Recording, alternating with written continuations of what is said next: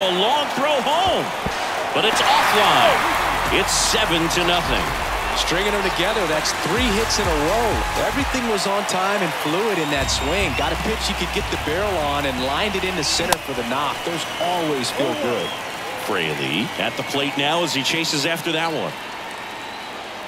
Throw over to first, and he's back in safely.